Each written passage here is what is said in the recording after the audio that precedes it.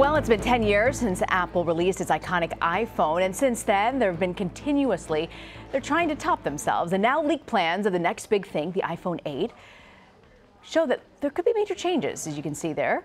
And here to give us all the details on what we can expect is CNET senior editor Brian Tong. Okay, Brian, so what could be different about this latest device? Well, I mean, it may kind of look different, but it also kind of looks the same. What really the biggest thing that we see here, and it's similar to what we've seen with Samsung's design, is the fact that they're getting rid of, these bezels on the top. They're trying to make this thing really the entire screen. And what it allows it to do is make the phone actually have a larger screen while being smaller in size. So you have something like the big 7 Plus versus like the iPhone 7. Well, this new phone that is reportedly going to have around, a 5.5-inch screen will be actually in between the two sizes of those phones. It won't be bigger than the 7 Plus. It'll be in the middle. So it's all about the screen here. And then the other thing is that people are kind of interested and curious about, on the backside of some of these leaks, let's just be honest here, Apple can't keep a secret, right? They just can't. All these factories, I mean, Rena, you probably know everything I'm talking about because no one can keep a secret, right? It's true. So there's this fingerprint sensor that is really popular with the Apple devices, the Touch ID sensor.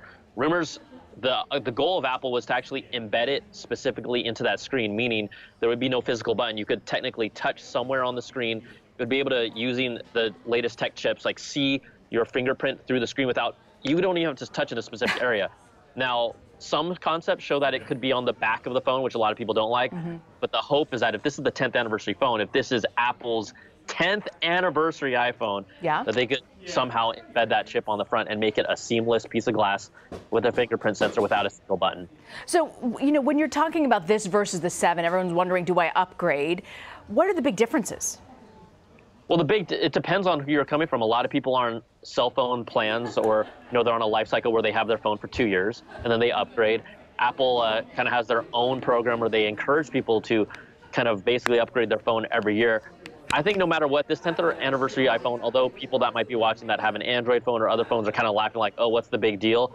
It's all about ecosystem, and if you're in the Apple ecosystem, I think the iPhone 8 is going to be a big deal. Every year they've released a new phone.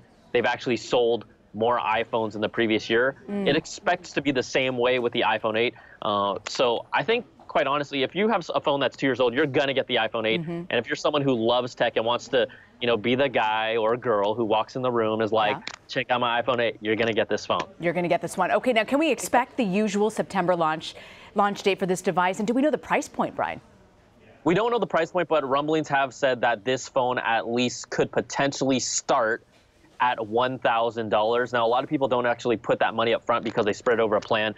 The actual iPhone 7 Plus with the largest capacity is around just under $1,000. So that's not new, but a lot of people are like, an entry-level phone for the iPhone 8, 10th anniversary, $1,000. That's a lot to swallow, like to think about, but most people spread it over a plan. They don't even think about it. They're just like, I'm just gonna get the iPhone. I bet you most people don't even realize how much their phone actually costs because they're paying like, $30 a month. The other thing about the date is typically Apple does release this in September, but some reports have said it might actually be delayed closer to the October, November timeframe because this phone is incorporating a lot of new parts and new technology that Apple, like I'm talking about, that touch sensor on the screen. Samsung tried to actually do the similar thing with their S8, but reports said they were unable to actually get the tech locked down.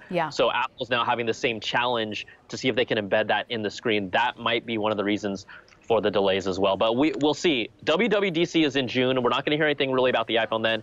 It's really about September, but that just tells you how many leaks are out. We know a lot about this phone already. Hey, speaking of which, how does the iPhone compare to the Galaxy S8?